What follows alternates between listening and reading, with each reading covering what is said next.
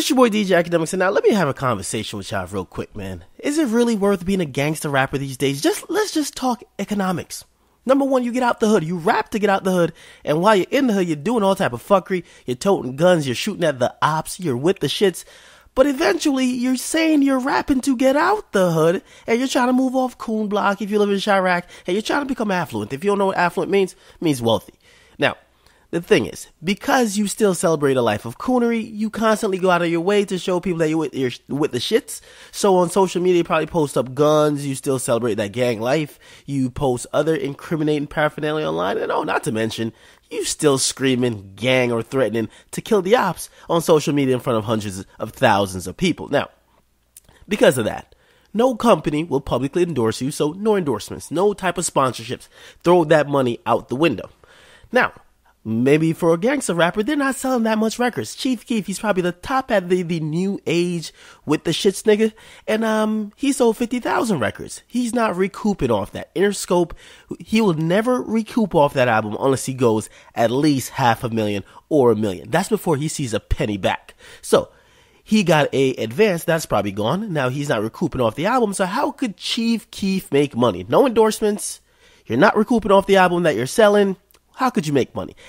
Now, for any other rapper, it would be by touring. You could perform the hits that you've put out or the songs that you've put out and the fan base you've got, you can take advantage of. Now, other than performing, we got merchandising. Most people don't want to do merchandising because Negroes don't want to get too organized, right? So niggas just want to show up high, off the lean. They want to perform, mumble a couple songs on stage, jump around with their pants sagging, fuck a couple groupies, collect a $15,000 or $20,000 payday. Pretty good, right? Life of a gangster rapper. However, here's the downfall, because it gets to a point where a lot of venues in a lot of cities stop fucking with you because you're a gangster rapper. That's what I'm saying. How really beneficial is it to be a gangster rapper? The average Chance the Rapper who's not into this gangster shit, but not by no means is he like a bitch nigga, but he's not rapping or claiming gang life. He's making tons of money because he's on tour everywhere. He's going to colleges all over the damn place. Now, this is the same way like people like J. Cole came up. But now, I say all that to say because Chief Keef, he's fucking on tour.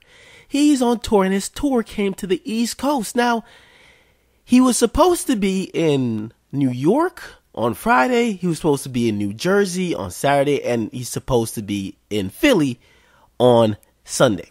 Now, the thing is, everybody, because they know this image of Chief Keef, so every other localized goon, the top goons of each area, they want to get their clout up, because you got to remember, in this whole Savage game, you got to get your clout up by being one of the underbosses, or you got to defeat one of the top niggas to get to the next level, unlock a new weapon.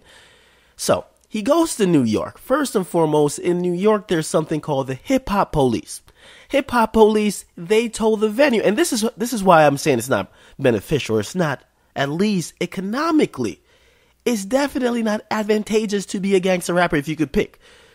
He shows up to New York, and most venues don't want to fuck with gangster rap. You know why? Because most likely there's going to be a fight, there's going to be some type of shooting, somebody's going to get killed, somebody's going to get wounded that's probably not even in the mail there, right? So that person's then going to look at the venue like, yo, to keep it real, it's because of your security why I got shot my ass. So I need to sue you, so pay me a couple million. So most clubs take out insurance. But if you're a club that you don't want that type of trouble in your life, you're like, is it really worth booking a Chief Keef? Because now you got to not only get more security, because it's going to come down to a lawsuit eventually. So you got to get more security.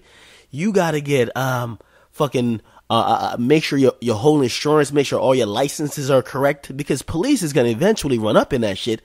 So it really makes it harder for yourself. Now, on top of that, the police usually know what type of energy it's about to bring to their city. And the police never want crime to happen within their city. That's where they're getting paid. So to keep it real, if they could hope for it, they'd be like, hey, we don't care about if you commit crime. Don't commit it within our jurisdiction. That when we have to go investigate shit, it's not a bunch of niggas that don't live here doing the crime. So the police people, they usually go to the club owners and say, yo, listen, you are scheduling Chief Keef to come here. There's probably going to be some violence here. If you continue with this concert, and this is exactly went down in Brooklyn, and I'm getting I'm getting sources that are telling me the exact thing. I got audio and all type of other confirmation because that concert was, of course, canceled at the last minute. The police are telling them, listen, you want to do this? We will be probably raiding the fucking club. At some time during the night, there's going to be obviously some, you know how the police move. Somebody's going to call. They're going to raid the club. And not only are they going to raid the club, and this is what make the club owner say, fuck it. We don't need these problems in our life. The police is going to come in. It's going to check the liquor license. He's going to check all the facilities to make sure the health department don't need to be running up in that shit. Going to check everybody in there that they're of age, that no one underage got in there, so there's no underage drinking. See if there's any type of fines or any type of other fees they could get out of the fucking club. So what's the point of even doing a concert? Because it's going to bring you more headaches than profit. Throwing a Chief Keef concert at the end of the day is not fucking that profitable. Same thing with Lil Durk, all the rest of the gangster rappers. So that happened in Brooklyn. So he was supposed to perform. That shit got canceled, thrown out the window. Chief Keef came out. They probably smoked some loud, smoked some Reggie with a couple niggas from Brooklyn, and probably yelled "Squad Gang 300" a whole bunch of times. But as far as getting paid for that concert, negative. Now apparently he was also supposed to perform in New Jersey the day after. And apparently there was more drama with that, except this time it wasn't the police putting pressure on. Apparently other top goons around the New Jersey area was trying to test Chief Keef to see if he's with the shits. Get my drift? You can't really profit off the fame and the success you've kind of accumulated because you can't tour. Because everybody has this super macho image of you that think you're riding around with your fucking gun. You can't just show up like a regular rapper. Now you missed out on one paycheck and then another paycheck's compromised because everybody at the venue is showing up saying, fuck it, I'm gonna make myself internet famous by robbing Chief Keef. Now, everything's all out of whack because that particular venue is not gonna be changing up what they're doing for you. Now, as I said, trouble in New Jersey and then he's going to Philly. Now, if you think about it, if he's going to 3 venues, 2 were canceled, come on now. And he's supposed to be performing at a whole bunch of venues otherwise. But seriously, as I said, what's the point? If you're a gangster rapper, you're probably losing out here. And you're losing monetarily because you're doing it to yourself. Now, I could tell you a personal story. And this is how hard it is to be a gangster rapper, right? Now, I'm a DJ, right? I tried to bring, and I have a real good relationship with a lot of universities because I mostly DJ at colleges. Now, at one college, I tried to bring Waka Flocka there. Someone who was his rep, I forgot, I'm not sure, was it Def Jam? Whoever his label it was, we had a rep that reached out to us through someone else I knew through the radio station. He wanted to come through, do a meet and greet. Meet and greet basically is, come through, sign a bunch of autographs, shake hands, take pictures, and give out promotional items. It gets your, at least, clout up or your buzz up for people who might buy your album or buy your project that's coming out next. So labels always try to do this. It's the same thing. They'll be like, hey, come out to this store and they'll be having an album signing. Same shit. Now, here's the thing. So I'm like, all right, cool. So we're going to get Waka Flocka to come on campus for these college kids who really love Waka Flocka for free. He's going to take pictures with them for their Instagrams and he's going to sign their shit. I'm like, this is a fucking win. Great. I'm like, okay, let me go ahead and go get this set up. I'm at the university and I'm like, all right, cool. I need to get a space for him to be set up. I need to at least figure out a big enough space where, because there's probably going to be a line. It's thousands of people that go to university, probably thousands of people that also know him at that university. Now, the thing is, I'm calling all type of people, including directors who own buildings or spaces to make sure everything is clear. And it's kind of last minute because they hit me up last minute because I think he had a concert that day that was canceled and they were looking for something for him to do while he was in the area. Now, I'm calling all type of people to get some type of venue located for him on campus where he could be and where we could kind of have some type of orderly line. Now, everything is going on well. The people that I'm telling about Waka Flocka, I'm like, I'm telling like directors of buildings and like campuses, like, I got this guy. He's an entertainer. He's going to come to the school. You don't have to worry about a fee. He's coming free. Just needs somewhere to be. And they're like, oh, Waka Flocka. And even one of the ladies were like, I don't even know who this Waka Flocka guy is, but apparently everybody on my staff is excited that you're about to bring him here. So cool. Now, so I'm thinking, great. This white chick don't even know who the fuck Waka Flocka is. I'm bringing him to campus. Win. Now, Here's where it goes severely left. At most of these colleges, and that's why you'll never see a fucking Chief Keef or a Waka Flocka performing at a college unless the college is not shit. Because all colleges have something what's called either police department or public safety, or both. Now, when they have high-profile people come on campus, they do extensive background check. You can't bring criminals around college students in a college environment.